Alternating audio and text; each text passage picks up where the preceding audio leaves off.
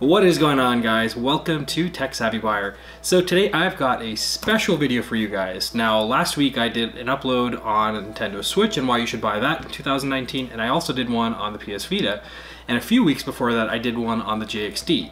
All three of these devices are pretty solid handheld portable gaming devices in their own aspects. However, I thought it would be a good idea to kind of compare them head to head, since I did positively review all three of them to see which one would be the ultimate winner of all. So to help me pick the winner out, I devised a couple of metrics that I'm going to weigh each one of these devices on, and they're pretty straightforward. So the first thing that we're going to take a look at is the price and the total cost of ownership.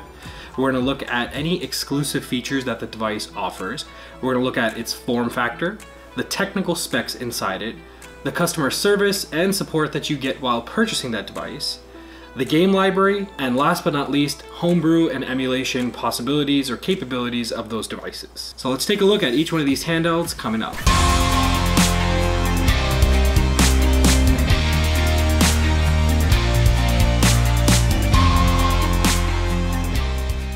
Okay guys, so let's jump right into it. We're gonna start off with the PS Vita. So let's talk about the price or the total cost of ownership of this device first. So if you're looking to pick up a used one, you're probably gonna spend about 100 to 150 bucks depending on where you go to get it. And if you're trying to get a new one, you're gonna be spending roughly $200 to $250, just kind of depends again where you go ahead and find one, considering that these are kind of scarce to find brand new since they are going out of production. Now, aside from just purchasing the device itself, you're obviously going to need to purchase memory cards for it and games depending on your selection. Now, everyone knows that the memory cards for the PS Vita are notoriously expensive and could possibly be attributed as one of the reasons why this was a commercial failure. Now, if you talk about the games, since we are about 7 years into the lifespan of the PS Vita and pretty much towards the end of its life cycle, the games have started to get a little bit cheaper depending on where you go and buy them. PSN's digital store will still have the games relatively expensive. However, if you do go to a GameStop or you buy them used off somebody else, you can pick up games for as cheap as $5, probably going all the way up to 30 bucks. So all in all, I'd say that the cost of ownership for the PS Vita is somewhat expensive, but it's not going to break the bank incredibly like some of the other devices that we're going to talk about today. Now let's take a look at some of the tech specs. So the Vita has a 5-inch vibrant LCD touchscreen that has a resolution of about 960 by 544p. Now that's not high for today's standards, but the screen still looks really crisp. Powering the Vita is an ARM Cortex A9 quad-core CPU, which has a clock speed of 333 MHz that could be boosted to 444 MHz. There's a PowerVR SGX 534 MP4 Plus quad-core GPU with a base clock speed of 200 MHz and 128 MB of VRAM. There's also 512 MB of RAM on board and 1 GB of storage built into this slim model. Now the Vita also comes equipped with Wi-Fi, Bluetooth, a front and rear VGA camera, 6-axis motion controls as you saw in the DualShock 3 controller, and a rear touchpad. All of this is being powered by a 2210 mAh battery that can deliver around 6 hours of usage on average, which is pretty impressive. Looking at the form factor of the Vita, it has a pretty slim design, coming in at only 219 grams. The Vita is pretty comfortable to hold even for people who have big hands, and you can actually fit this in your pocket. The controls include everything that your standard DualShock controller would have, with the exception of the L2, R2, and R3, L3 buttons, as those are being mapped to the rear touchpad. And this could be a bit uncomfortable to play with, and as we know, a lot of the developers kind of abandoned the functionality of that, so it's not a must-have. Now let's talk about the unique and exclusive features of the PS Vita. So with PS Vita, you can actually do remote play with your PS4 or your PS3 even when you're away from home. The Live Area custom operating system on this Vita is actually pretty refreshing even after many years, and it's really responsive as well.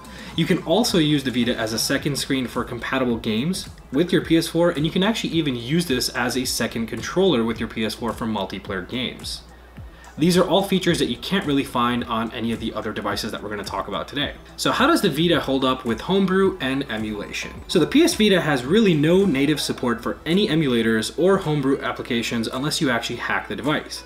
Now hacking isn't difficult, but it isn't really for the weak-hearted and is only compatible with devices running firmware versions 3.68 and below. And that can change in the future, but that's what it's like today. However, once you do hack the Vita, you can play PSP games, PS1 games, Sega Genesis, Super Nintendo, MAME, as well as some pretty cool custom ports of iconic games such as Hexen, Quake 3, and Doom. Almost every game I tested on the Vita ran at full speed. The Vita is simply an emulation powerhouse. Now, the games on the Vita is a pretty debatable topic. However, to date, there are over 1,000 different games available for the PS Vita. This includes PSP and PS1 games, as those are naturally supported and can be downloaded via the PS Store. So although there won't be many newer games soon releasing for the Vita, there still is an excellent library of games that you can go ahead and start playing today. Some of these iconic games include the God of War collection, Persona 4 Golden, Uncharted, Drake's Legacy, and of course the Ratchet & Clank series. Games like these alone make the Vita worth every penny. Of course, this is a subjective statement and it may differ among different gamers. Now let's look at the final aspect in measuring how successful or how good this device is, and that's the customer service or support you receive when you purchase this. Given that this product is actually at the end of its life cycle, I don't really expect to get a lot of support from Sony on troubleshooting different things with this, or if there are issues in the future. We already know that Sony is planning to abandon PS Plus memberships with free games that you used to get for the PS3 and the PS Vita for both the PS3 and the PS Vita. So if you are a PS Plus member, you're no longer going to be able to get any free games. Now, this doesn't mean that you can't play online or download constant updates for games or update your trophies. Stuff like that will still work, but it is important to know that you're potentially going for a product that is at the end of its life cycle, and so there might not be a lot of support coming in the near future for it.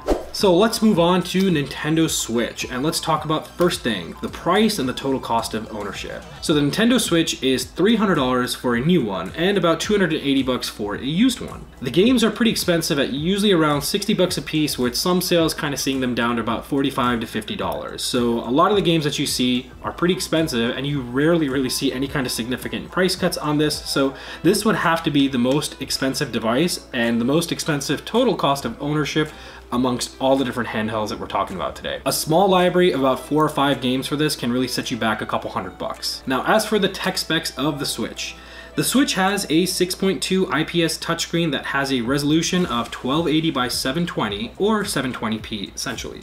Again, this screen is not the greatest even for today's standards, but it still gets the job done. And at its core, the Switch is powered by NVIDIA's Tegra X1 processor, which has a use of a custom ARM Cortex core, along with NVIDIA's Maxwell CUDA cores clocked at 1 gigs and 800 megs respectively. There is 4 gigabytes of RAM and 32 gigabytes of onboard storage. Now, the Switch also comes with Wi-Fi that does support both 2.4 gigs and 5 gigs connection, something that neither the Vita or JXD's tablet does, and it also has Bluetooth, as well as a 4310 mAh battery that gets you about 2 to 4 hours of gameplay depending on your usage and your screen brightness levels. Now, the form factor of the Switch is slightly thicker than about half an inch, and it weighs around 297 grams. This is pretty comfortable to hold for folks with small to medium-sized hands. Not so much for people with large hands, as it can get uncomfortable after a while. The Joy-Con grips have a similar layout to that you see on the Xbox with its offset joysticks, and I actually really appreciate that. On the top, you have 2 shoulder buttons on each side, which are also frequently used in games, and towards the bottom of the screen you have 2 speaker ports that produce decent sound. Now, for connectivity, the Switch has a USB Type-C port on the underside used for the dock and charging, a micro SD slot tucked away behind its kickstand, a headphone jack on top alongside the cartridge slot for the games. The kickstand is very flimsy, and you can really only use this on hard surfaces, otherwise you risk dropping or knocking over your Switch, which is not good. Now let's talk some of the unique or exclusive features that the Switch has that none of the other handhelds do. So the coolest thing about the Switch by far is that you have the ability to actually use this as a handheld, or you can go ahead and put it in its dock and have a full-on console experience. The Switch can also be turned into a tabletop gaming device for 2 people just by removing those Joy-Cons, and you essentially have a multiplayer device ready to go without having to purchase anything in addition to that. You can also connect up to 8 Switches using the built-in Bluetooth in ad hoc mode to play games such as Mario Kart. So how does emulation and homebrew look on the Switch? Now, the Switch does have support for native emulation via the Nintendo's eShop. You can go ahead and download classic Nintendo titles and Super Nintendo titles if you want to do that. However, if you do hack the device, there's a lot of stuff that you can play with it that you couldn't just off of Nintendo's eShop. You'll be able to play PSP, PS1, Dreamcast, Nintendo DS, and even Virtual Boy games on the Switch. You'll also actually be able to stream your computer over to your Switch, which is kind of buggy right now, but it's still cool to know that you can actually do that. Now, the Switch does handle emulation like a champ, and it doesn't sweat at running anything that you throw at it. In all respects, I'd say that the Switch is the best of the 3 in terms of emulation performance. However, there are still a few emulators that don't work well, such as ones that use midway games, such as Mortal Kombat and other titles. But you can expect to see patches for that where it will work well, because we know that under the hood, the Switch has more than enough horsepower to go ahead and power those emulators and those games. Now let's talk about the games that are available on the Switch. The Switch currently has a pretty impressive library that is continuing to grow. It is, however, only 2 years old at the moment and doesn't really have a library currently like the PS Vita does, or even the Android-based JXD. Now the outlook for the Switch looks very promising, and we can expect to see some really good titles later this year and in the future coming years. And last but not least, what does customer service look like with Nintendo? Now, Nintendo fully supports the Switch with its customer service, and after doing more in-depth research, I uncovered that their service is actually really good. Nintendo is quick to help resolve with any issues, and if you have a defective unit, they'll send you out a replacement, no questions asked. In some cases, after digging through some forums, I actually learned that customers who didn't even have warranty left on their devices were still able to get a replacement, which speaks a lot for a company's policy on how they want to handle their product and how they treat their customers. So all in all, I'd say this is exceptionally good customer service. Now, last but not least, since we've covered the Vita and we've covered the Switch, let's talk about the JXD S192K. And let's start off with the price and the total cost of ownership. So looking at the price, the JXD is arguably one of the most expensive tablets that you can probably buy today that's made for emulation, specifically with an Android operating system. Coming in at $300 and rarely seen on sale for around $250 to $260. This device is pretty expensive considering what all is under the hood of it. That being said, there are no games and additional costs that you'll have to pay after you purchase this. So once you go and spend that $300 or $260 on the JXD, you're not going to be really spending more money on games for it, since most of it is really only emulation based or Android games. Again, if you want to go ahead and pay for some of those Android games, you can definitely do that as well, but I wouldn't say that any of those are super expensive when you compare them to the likes of the PS Vita or the Nintendo Switch. Now, looking at the specs of the JXD S192K, it has a 7-inch IPS display with a pretty crisp 1080p display, the highest of all three devices. Powering this tablet is a Rockchip RK3288, which is an integrated quad-core Cortex-A12 cores clocked at 1.8 gigs and a Mali T760. So this is a SoC chip, and that GPU is actually clocked at 600 megahertz. There's also 4 gigabytes of RAM and 64 GB built-in storage.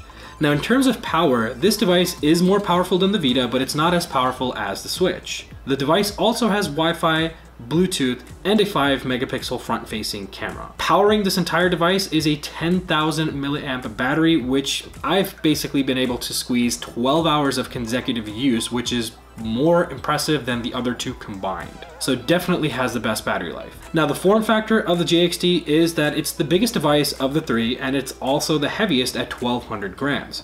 The built-in controller configuration makes this one of the most comfortable devices to use of all three. The tablet is actually very ergonomically designed, and the screen portion is actually quite slim. The joypad follows a typical Xbox 360 layout for buttons, but it doesn't have the offset joysticks. The joysticks can also be pressed into function as L3 and R3 buttons, as we see on the Xbox controller, and the controls also have both pairs of shoulder buttons, something that you don't have on the Vita. On the bottom of the tablet, there is a micro SD slot, a headphone jack, a reset button, and of course a built-in microphone. And on the top, there is a mini HDMI output that you can connect this tablet to a bigger display. Now, some of the unique features that the JXD handheld has that the other two don't is that this actually supports Miracast, so you can wirelessly display whatever it is that you're playing on your handheld on your TV. That being said, it isn't the most great experience given that the Wi-Fi in this is only at 2.4 gigs and the card that's being used in this is not the best. In addition to that, there are some pre-installed emulators that actually run really well out of the box. So once you open your box, there's little to no configuration that you have to do to get gaming right away on the go. In fact, there are even a few games that are preloaded onto the system, and there's an app called Happy Chick that you can access to download a bunch of different games for free. So this makes it pretty fun to just open the box and start playing right away. Now, in terms of emulation, this handheld has an Android operating system, and as a result, it doesn't need to be hacked like the others to go ahead and support different platforms of games. It also comes pre-installed with a bunch of emulators for Nintendo DS, Game Boy Advance, PSP, PS1, and the Nintendo 64. You can also install Dreamcast, which works pretty great. One limitation, however, is that it does have an outdated Android OS. It's running Lollipop 5.1, which won't let you install Dolphin on it, so you can't play GameCube games on it. Now, in my tests, almost all the emulators ran extremely well except for a few, notably the PS2 and the PSP emulators. However, after I did go in and tweak some of the settings in PPSSPP, I was able to get a pretty solid frame rate in some games, and that said, there are still a few games that don't run 100%, such as God of War. All in all, I'd say that this is really not a slouch in the emulation department, and you can play a ton of games on it right out of the box, which is not something that the Vita or the Switch can do without being hacked first. Now, the games library of this handheld is pretty massive considering that it is running on an Android operating system. However, you're not going to get those console quality games like you would on a Nintendo Switch or a PS Vita. So with respect to that, I really wouldn't give the JXD a lot of credit for running an Android operating system and having those type of games. But there are a lot of people that are interested in those kind of games. So you can go ahead and pretty much consider that a benefit that you get with this device, that you can play a lot of Android games. And we know that there's a bunch of ports for different games such as PUBG. Now, Fortnite being an example doesn't happen to run on this because it requires a newer version of Android, which this unfortunately does not have. You can, however, run PUBG, and that actually works pretty well set at the lower graphics setting. Now let's talk about the customer service experience of JXD's handheld, and there's absolutely no way for me to sugarcoat this for you guys, and I'm going to be very honest, it is by far the crappiest of all three different handhelds that we talked about today. There's almost little to no support when you go ahead and reach out to them for anything, and if you get a dud with your device, if something's wrong or something happens to it, they're probably not going to do anything. You can go ahead and read a bunch of forums of people who've purchased this device and have had similar complaints. Personally, I have not had an opportunity to reach out to them, so I can't say from first-hand experience. My basis on this, or my view on this, or scoring on this, whatever you want to call it, is solely based on what I read online in different forums such as Reddit of users who did go ahead and pick this up and experienced any kind of issues. Now, that being said, since this is a Chinese manufactured handheld and you do have an issue with it, it's probably going to be impossible for you to go ahead and send it back to them and use it. So with that, my advice for anyone who is interested in this is to make sure you purchase it off of Amazon. That way you're at least covered for the first 30 days in case anything happens, because they have a generous return policy and you can always send it back to them. So we've covered all the different features, the form factors, the tech specs, the emulation capabilities, and of course, the customer service of each of these handhelds. So let's just look at overall, what are some of the cons and pros of each? So let's talk the cons first. Now, the Vita, straightforward, the memory card costs are insane. The game costs are pretty expensive. The accessories are expensive. There's a lack of dual shoulder buttons and clickable joysticks, which kind of makes some games hard to play unless you use a special grip for it. And the built-in Wi-Fi card is pretty weak for remote play unless you're really close to the vicinity of where your PlayStation is located. And last but not least, you're towards the end of life for this device. Now, if you look at the pros of the Vita, there are some pretty solid pros. It has really great battery life. It's by far the slimmest and lightest of all three devices, which means you can actually take this around with you wherever you want to go. There's an excellent library of games for it that include the PSP, PS1, and its own exclusive collection made by Sony. And the remote play capability of PS4 and PS3 works really great when you get it to work on a strong internet connection. It's pretty easy and free to hack, and it's the cheapest of all three devices and has the lowest cost of ownership.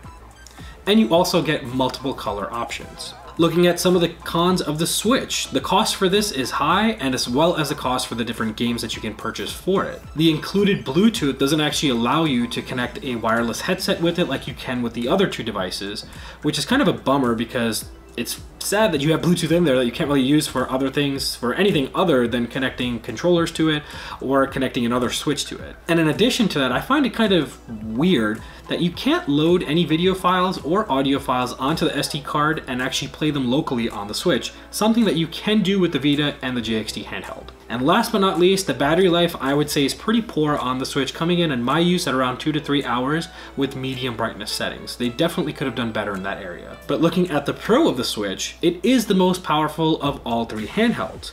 It has excellent multiplayer support right out of the box, and you can use this as a console or a handheld, not something that you can really do with the others, despite the JXD handheld having a mini HDMI out. It also happens to run emulators and homebrew better than the other three handhelds. There are amazing exclusives that are only available on the Switch, such as the Zelda series, Mario, Donkey Kong, and Pokemon. Last but not least, guys, let's talk about some of the pros and cons of JXD's S192K.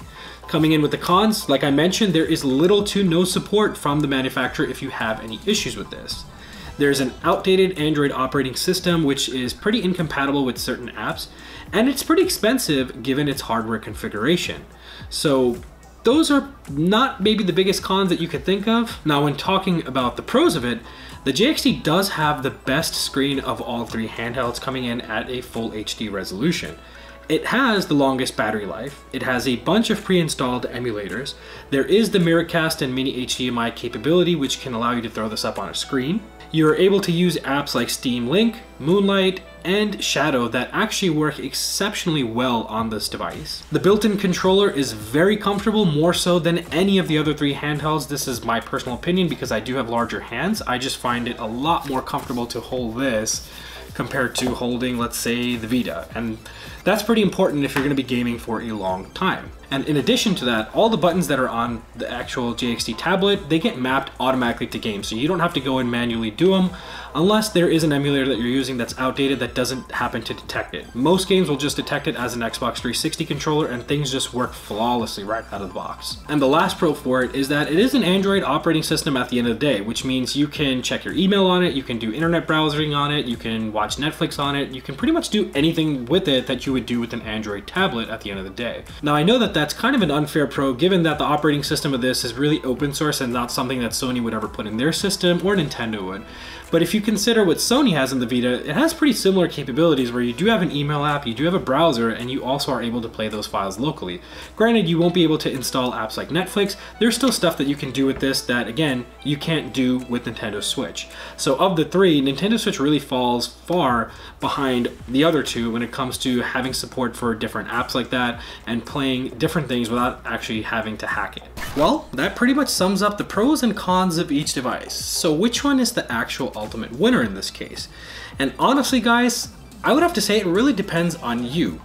Each one of these devices offers something unique that the other doesn't. There's some aspects of each that is much better than the other, but then there's some areas which they perform really poorly. To some people, actually to a lot of people, the JXD is not something that they would really want to purchase given that it's an Android device and you can't do certain things on that. However, between the Nintendo Switch and the PS Vita, it's always been a tough competition, and a lot of folks that are diehard Sony fans would swear by the Vita over Nintendo Switch any day, and of course vice versa. Now personally for myself, I like all three of these devices, and I don't mean to give you a diplomatic answer. I like each and every single one of these for their specific reasons. As much as people hate on the JXD tablet, this is the only one that I use to stream different games from my computer onto it. I actually really enjoy that functionality with this more so than the other two, despite them being able to do a very similar thing. It's just much more comfortable on this, the screen is bigger, and it's a lot more easier to hold for me. That being said, it doesn't mean that this is my most favorite handheld. Each one of these handhelds have a specific place in my heart and in my gaming library for what I want to use. So what do you guys think? What's your favorite pick of these three? Which one would you guys choose to pick over these three? Let me know in the comments below, and I'll definitely engage with you guys as I always do. As usual, let me know what you guys think about this content. If you did enjoy it, go ahead and smash that like button. And if you're new to this channel, maybe subscribe. But guys, that's pretty much the end of this. I hope this was helpful to you in determining which device you should go and put your hard-earned money towards. Do you want to go with something that's cheap and can get a lot of stuff done? Do you want to go with something that has a pretty good set of unique features? Or do you want to go with something that has, the lowest cost of overall ownership, even though it's an expensive device itself, but has the most pretty screen and can do streaming really well? The choice really depends on you. So until then guys, I will see you in my next video, and as always, stay smiling.